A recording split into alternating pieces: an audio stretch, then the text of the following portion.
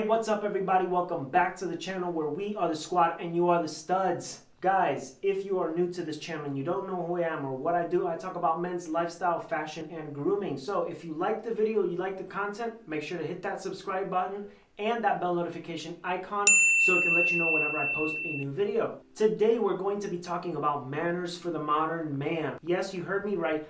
I am not going to be talking how you should be pulling out chairs or opening every door. I'm just going to give you a summary or a quick over on what you guys should be keeping in mind whenever you're going around about your business.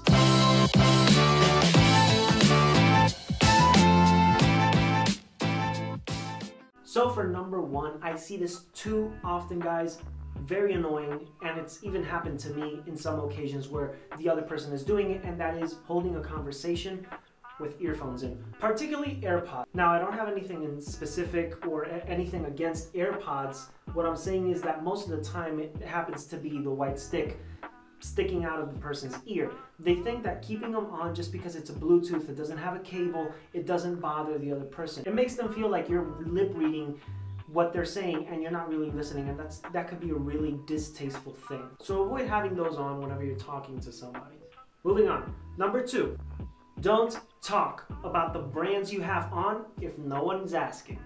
Flexing is a pet peeve of mine, not just because it's starting to creep into a culture and we have this thing called flex or hype beast culture or whatever.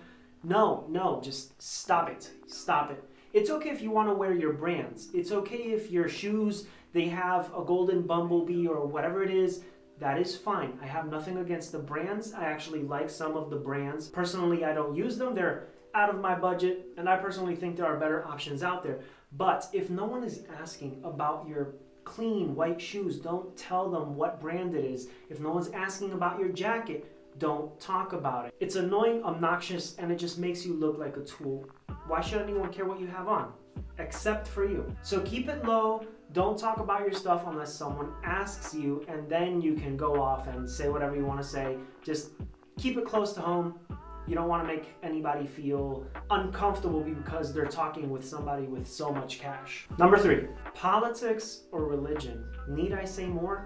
Politics and religion are two topics that are extremely controversial. You don't want to get into that, much less in public. I've seen politics and the topic of religion destroy families, friends. It's incredible what it does just because somebody differs with whatever you believe in or whatever you think is right for the political views of wherever you're living at. So cut those out of conversations both publicly and in private. Keep it to yourself. At the end of the day, both things are exclusively personal. If when you go and you sign the ballots and whatever, and you drop them in the box, nobody's there with you, and when you're going to church or you're doing whatever you're doing in your house, you're doing it alone, no one's there with you, there's no need for you to bring the topics up. Number four, please keep it low at restaurants. Yes, I am talking to the family that last week I saw over at that. I can't say the restaurant's name because I don't want to get in trouble for free marketing. But I was at a restaurant a couple of weeks ago, and this family was so loud. It was obnoxious. Who taught them manners? No one, apparently, because they didn't have this channel, right? Remember to like and subscribe. It's as if no one taught them how to be quiet or how to take things down a notch. They were way too excited. Laughter was way too high. I think there was a couple of beers or drinks involved, and it just got to a point where I just wanted to leave the restaurant. If you want to keep it nice, simple, quiet for everybody's sake, please do so.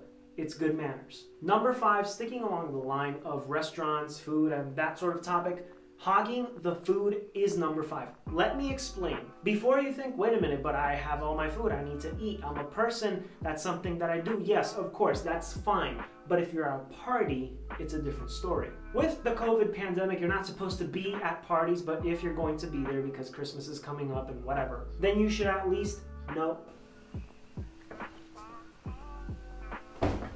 You should at least know that you shouldn't be hogging the food table. Specifically because sometimes a lot of people have like foldable tables and they're quite small. Everybody's trying to make a line and just grab what they can get and just leave. That's the proper way to do it. Don't hold up the line. Don't go cutting in line. Don't go grab a bunch of food you're not gonna eat, or just a bunch of food and stuff it in your purse or your backpack or whatever you're carrying that day and take it with you at home. Everybody else needs to eat as well. Make sure to leave some for them. And last but not least, number 6 is being aware of yourself, or self-awareness in general. Think of this example. You got out of your car, you parked on some grass, you're walking, you don't notice there's mud on the floor, there's dirt, the floor's wet, whatever. You walk into your office and you have muddy shoes everywhere. Would you like that? No, it's your office. Now it's all muddy. Now think of the other perspective. If you're the person with muddy shoes and you walk into somebody else's office, home, or just their personal space and you are making a mess, that can be really uncomfortable. That is bad manners. Make sure that you are self-aware. Whether you have dirty boots, if you're yawning, covering your mouth when you sneeze or you cough, these are all things that you should be aware of. It's not just having good manners, it's also very sanitary to do so. You don't want to be walking around being a complete mess and people kind of talking about you because they know and they are aware that you're a person that doesn't really take care of themselves. Be mindful of that. Well guys, that's it for this video. Thank you so much for watching. If you liked the video, make sure to smash that like button, hit that subscribe button, and turn on the bell notification icon so you don't miss a single video that I make.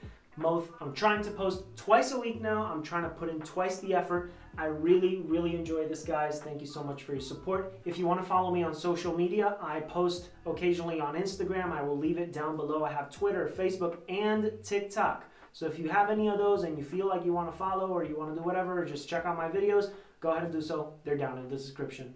Guys, thank you so much for watching till the end. Stay safe and stay stylish.